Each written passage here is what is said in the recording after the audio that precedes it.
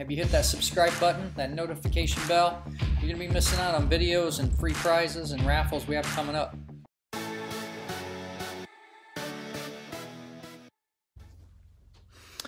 Hey friends, I just got a surprise phone call. Let me get this out of here.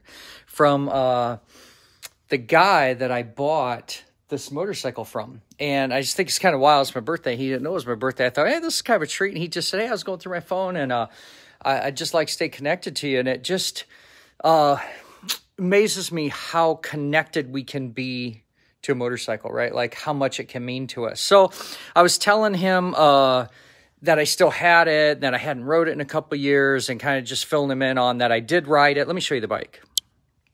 And anyway, we got talking. I started telling him all this stuff, you know, that I had found and what had happened. And I've been able to gain some stuff because I started thinking a couple of times since I've owned this, people have actually sent me gifts. And I'm almost positive that this one came on my birthday one year. Just way cool, man. There's such awesome people out here. Anyway, I was telling David's his name. I don't know if he wants people to know who he is, so I'm not going to share his last name just to be fair on privacy. But when I bought this motorcycle, I found it on eBay. It was just a crazy cool story. I ended up meeting Lance Holtz for the first time because someone on Facebook said, hey, you got to check this guy coming out to California. So that was a cool story. And then I met one of the journalists at Rider Magazine. That guy was actually selling it from Chris's Corner. It was so cool. It's just such an awesome trip. It was epic. But it came with a bunch of the history and a bunch of the documentation. Check this out. This is so cool. So I have the Motorcyclist magazine for the 1976s on the 860 GT. This is a 75, but it's had a lot of confusion about the motorcycle. I'm going to talk about that in a second and why. But when I originally, some of these other really cool ads, like, okay, so look at that.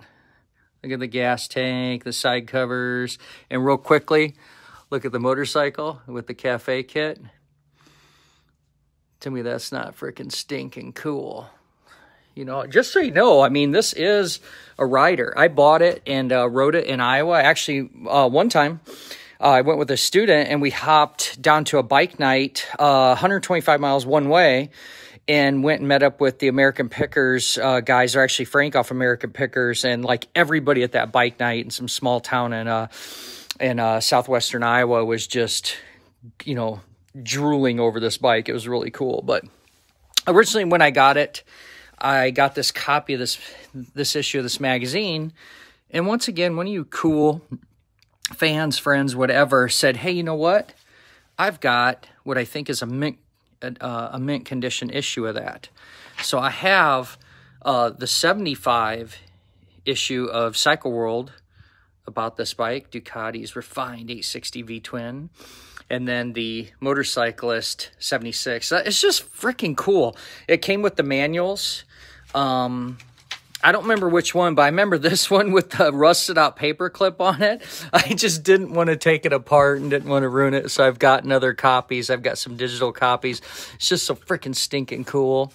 Some restoration stuff. I had a fan send me this. This was way cool. This book on restoring Ducatis. And if you don't know the history, which I didn't, wait till I show you that and that. I'm super excited about those. But if you don't know the history of these, they started out as the single cylinder. So it just would have had basically this, right? And the bevel drive was unique in its design because there's no chains. It's gears. You have to see the inside of this. It's so freaking sexy. Maybe I'll find a picture of it in one of the manuals, but it's literally gear drive all the way up through a bevel drive, through the head. So they have a unique sound. They're pretty noisy motor because of all the gear drive.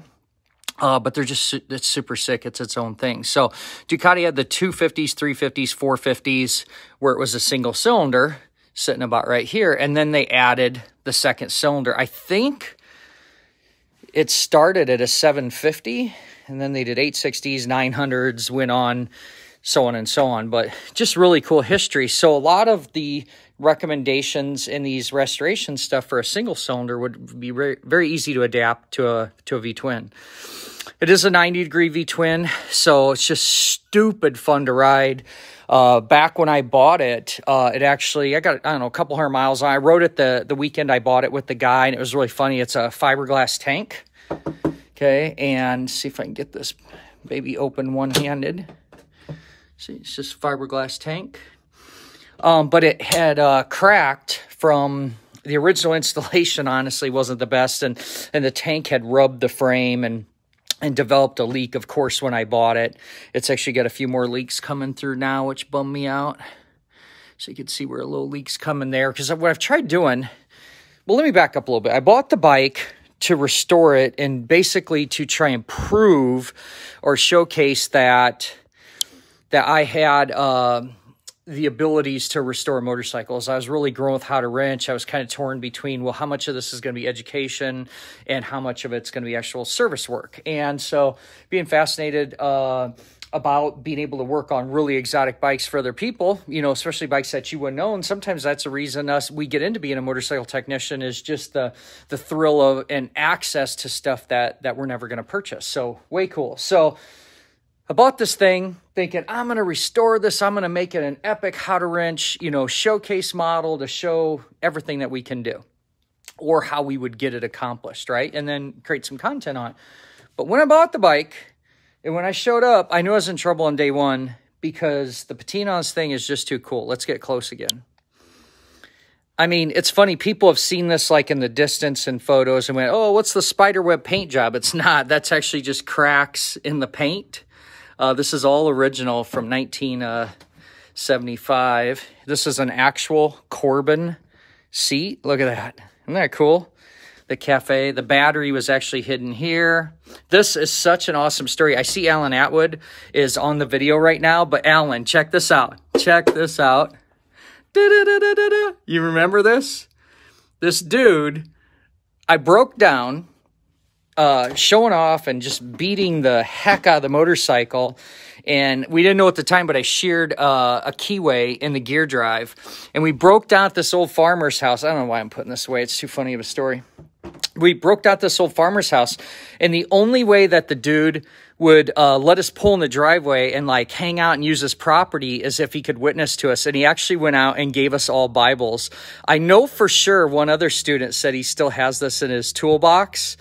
And what an epic day that was. But, man, I was honking along on this thing to a restaurant back in Iowa, no, actually Nebraska, called Bob's Bar. They were known for, like, these huge burgers. They were on 2020 back in the day in the 80s. And it was an epic motorcycle ride hangout place. So break down in front of this farmer's house, just hanging this thing to the wind. Long story short, Alan and the guys actually went back, got a pickup. We had to haul the thing home, have my head between my legs. I thought, man, I'll never be able to afford to fix this. You know, it's going to be too exotic and too hard to fix. And when you go in the service manual, to get to this gear drive, they want you to time it from the gear case, right? From the crankshaft, I should say. So you line up some gears, you put the dots on, you go here, you go here, you go here. Matter of fact, I wonder... There's oh, you know what? These are pretty stinking cool. Or if I can get lucky enough. I guess I'm live, so what do I care? You guys can always fast forward this. Let's see by chance if I can. Ooh, we're getting somewhere. So basically, you're lining up these gears, and then that gear lines up that gear goes on up, and then you just keep working your way all the way up. Anyway, that's how they want you to do it, okay? That's like most every motorcycle in the world starts at the crankshaft and then works their way up. Wasn't really planning on doing this, so I don't have any pages, like, ready. Some more gears. Anyway, I'm going to fast forward my story. So, I was not going to pull this motor. The exhausts are still seized to the head. I never tried any... I didn't try any more tricks or anything to get them unseized because it was just a great running motorcycle. And when I realized it still had good compression, it still had good leak down numbers, I was just like, what the heck is going on? I guess I 100% didn't know that one had compression yet. But so what we did is once I peeled off this Lucas electronic converted ignition right there, everything just fell out of there, just fell into pieces. There was no Loctite or retainer on the nut on the end of the camshaft. And basically after enough miles or enough time, it vibrated off. And all that happened was we lost spark happening at the right time, but we didn't know that, right? Just didn't know that. So now that I'm thinking about it, I was able to do a compression test on that. Because I remember actually on the side of the road, Alan might remember this, where we were trying to fix this in the gravel and we pulled the spark plugs and put my thumb over the spark plug hole, and it's kick only, by the way. Had to have somebody kick it over and it felt like it had great compression. It was super, super scary and confusing, I'll tell you that. So anyway, I start measuring the little keyway and find out that was a 5mm keyway, start looking at Ducati or whatnot, and I literally found a 5mm keyway at Harbor Freight, believe it or not. And we got back together, got it going, dynoed the thing, made 66 rear wheel power, which was pretty impressive out of a 1975 860 90-degree V-twin. Okay, so for example, like an 883 Sporty makes in the 40s. You know, to try and compare apples to apples of CCs and size and whatnot. So 66 at the rear wheel, I'm telling you, this thing was stupid fun to ride. It was also stupid difficult to ride because this bike has actual, like, cafe rear sets. I told you it was kick only. And they're on the wrong side of the motorcycle. This is actually the shifter, okay? And the brake is on the left side. Crazy confusing, but it gets worse. It's actually 1 up and 5 down, so it's a reverse, so it's what we call MotoGP shift pattern or race shift pattern, people call it. So it not only shifts the wrong direction, but on the wrong side of the bike, because believe me, it's difficult to ride. But it's just fun. Fun and exotic. It's way, way, way cool. But after looking into this, we found out that Ducati still used that same 5mm keyway. And I kid you not, I like ordered one out of some late model, 996 motor or something that they still use. Actually, one of these, ordered the keyway out of one of those, and that's what's in there right now. It's still something they use in production today. So it was such an awesome day. I know we had such a great time riding the food, and even though it broke down. And what was shocking too is how amazing the bike handled. So it's got steel braided brake lines. It's got the aftermarket wheels, obviously the body kit, the AP brake I'm going to talk about in a second. The shocks are aftermarket. And what's really cool about that is I got the original black and white catalog to where you could go purchase this bike. Let's see what we got here. So we've got some retail prices here. 860 GT back in the day. $34.95. And this says in Canada, which if this is an actual Canadian model that was brought in, it would make sense because in 1975, this shifter should not be on this side of the bike. In 1975, all bikes brought in the U.S. were mandated to have a standardized left side shifter. So that's why you saw a lot of Triumphs and BSAs, the Sportster and everything, where everybody 75 on is supposed to be on left side of the bike with the brake on the right side. Not this one. It's a titled 75, but it's on the wrong side. So I'm going to guess it's a Canadian import. But check this out. So here's the story I got, and why the phone call is so epic is that the story I got, there's that body kit. And they put this kind of interesting little, I'd never seen anybody do something like this little handmade windshield. You could see they're just, little handmade brackets. You could see my little Sharpie or dry erase markers on there from really riding it on the road. These would be different intersections I wanted to turn on, so that's not staring at your phone or GPS. Way cool, but I do have the cafe fairing with that same patina as the rest of the bike. It came with it as well. These are really cool because they have a headlight protector instead of the headlights like just sticking out of it. This packing tape we put on in California, I was worried about the headlight bezel just falling out going down the road. This custom tack mount. This thing's just so stupid cool, stupid fun. But anyway, in this black and white catalog here, it actually has all the accessories. There's the front fender, the K&Ns that are on it, right? The big carbs, the brake kits. There's the cafe seat. I have this tool to pull them dang exhausts off there seized on there. There's the wheels, right? I mean, this thing, the fairing's a little different, unless they cut it. They might have cut the, who knows if it wrecked one time or something, they cut the edges off. The Bassani exhaust, I mean, like, everything is in here. And the story that I got was that it's had two owners. So it had the original owner, and from the phone call today, David said what he's going to do is he's going to put this in an email and like put all the documented history that he knows about it to me so we could keep it with the bike. But an actor in LA bought it, who I believe was an artist as well. David's an artist, spent his life in LA, and he had this bike forever. He just loved it. He just got to a point with the kick only and not riding it. He decided it really needed to go somewhere. And it was interesting when he called today because he said, he just loves knowing that the bike like didn't get chopped up or destroyed, or and that it's well, what he says, he's like, I just love that it's still, you know, being rode and so on. It made me feel guilty, right? I was like, dang, this thing sat for 2 years because all this other stuff has taken a priority or demand over it. So I thought, you know what, I gotta somehow get this onto the list of bikes this year, because all you gotta do is clean carbs, throw a battery in it. I want to clean up a bunch of electrical connections. I wasn't thrilled with, I had a lot of volt drops, the lights were dim, things like that.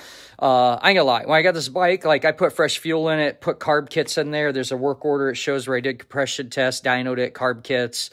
You know, I tightened things up, and then I just rode the shit out of it. So there was that summer where I had so much fun riding this, and then I moved. I think it was the next year, but we need to bring this back to life. So one thing I could use your help on, and I'll tag some people once this video's done.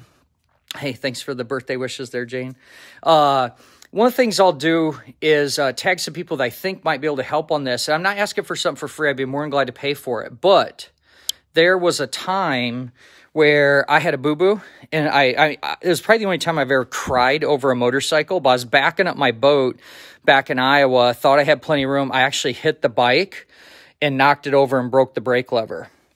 And I've tried gambling and buying some stuff from swap meets and whatnot to see if I can make it work, and it just won't. I really need this style here. And what this is this is actually an AP Lockheed, maybe you've heard that, master cylinder setup. And I believe, I'm like 99% sure for a while there, Carrie Andrews, I'm going to tag you in this. You, what's the time? I can't see where we are in the video. I'll have to find the timestamp. But this, there's that AP symbol, and there's the Lockheed disc brake. But they were doing a restoration, or I think they called it a classic series, and brought these back for a period of years. And that lever may work. I've tried buying it from the UK, but matter of fact, I found there's one on someone's shelf right now on an eBay ad, and they won't ship it to me because they refuse to ship to the US. So it's kind of a bummer. But if anybody knows where they might have a contact that deals with this old stuff, it wouldn't have to be just Ducati, because these were a popular upgrade on Norton's BSA Triumphs as well.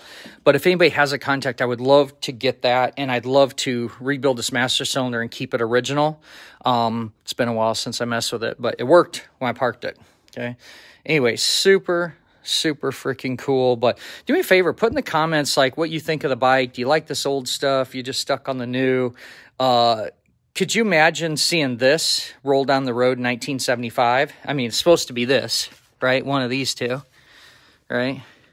So, you know, this is what you'd get on your showroom floor. But can you imagine pulling into a gas station or a bike night and seeing this bad machine in there? I think it's really super cool. David, you made my day. You just inspired me to make sure and get this back on my list of bikes to mess with this year. Still unpacking, trying to get set up from being gone for so long at the Daytona event, working vacation, if you will. So anyway, I just thought I'd check in. What a awesome phone call, just totally out of the blue. Love staying connected with people that we have these great stories with. So David, you made my birthday. That was freaking awesome. Anyway, hope you all enjoyed the storytelling. I don't think there's anything else about this bike, so I'm going to let it go. Make it a great day. As always, keep wrenching, keep riding, keep being awesome. Talk to you later. Bye.